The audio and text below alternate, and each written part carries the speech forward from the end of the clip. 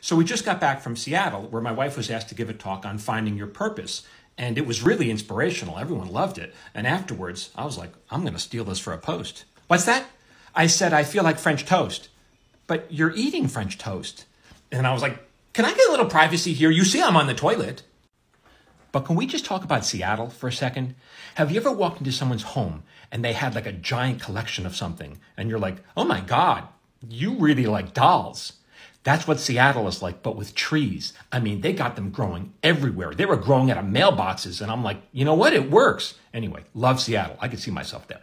So her advice is, and I think it's so helpful for people getting into a creative field because I don't care how good you are, you're going to face a ton of rejection. So if you can change the phrase, I have to I get to, it can really turn things around. It's much more positive. So for example, no one likes going to the dentist. I have to go to the dentist today. Well, there are parts of people in this world, and even in this country, who don't have that privilege. They can't afford a dentist, they live too far from a dentist, or maybe they live in a war zone and dentistry is the last thing on their mind.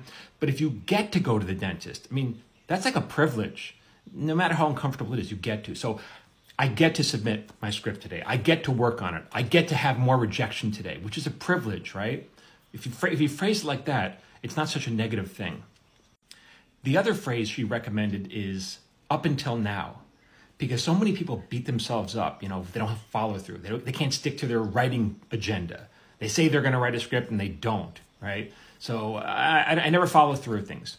Change that to up until now, I could never commit to 15 minutes a day to write. Up until now, I could never focus on my screenplay.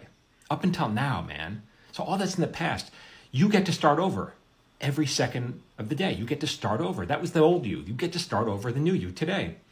I think it's so helpful, especially for people who are just, beating themselves up until now. Hope that helps. For more tips, keep following me at Michael Jamin Writer.